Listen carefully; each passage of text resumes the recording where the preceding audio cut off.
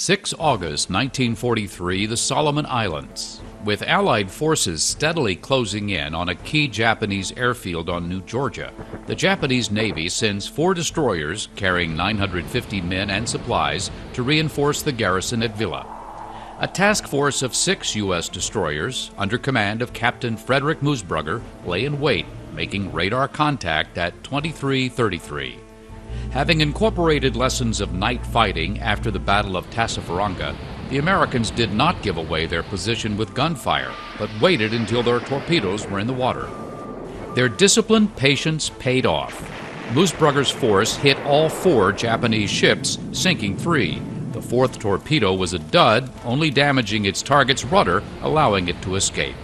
But Task Force 31.2's nighttime attack at Vella Gulf succeeded in blocking the reinforcement and effectively derailed the famed Tokyo Express, earning Moosbrugger the Navy Cross.